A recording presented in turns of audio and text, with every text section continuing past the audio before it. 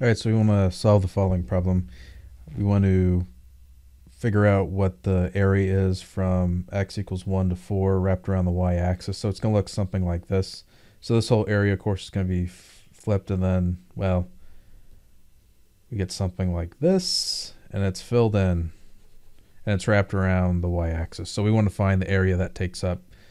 So, of course, the total volume is going to be equal to from the integral from 1 to 4, which is what we're given right here. And then, well, we're sticking to y down here. But then what we're going to do, so it's going to be 2 pi x, and x, of course, is from here to here. And if you remember, if you take like the area of like a shell or whatever, it could be whatever this is right here, and then times 2 pi x. Well, because that individual shells. All right, so, and then delta x.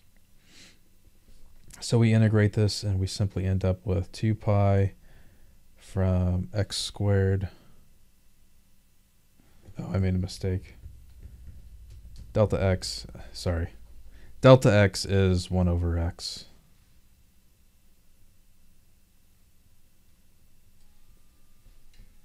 And then dx. Oh, that works out conveniently. So what we end up with is just 2 pi x, because the integral of dx is just x. Or just 1, so we get dx, so we get 1 to 4.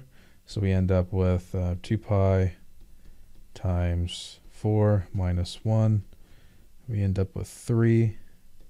So we end up with 3 times 2 pi, which is 6 pi. And this is our final solution. So this is the volume that's taken up if you go from x equals 1, which is right here, to 4, and wrap it around the y-axis, and well, you end up with something like this. Okay, and then 6 pi is equal to approximately like 18.85 or just 18.9. Okay, hope this helps. Thanks for watching. Have a great day.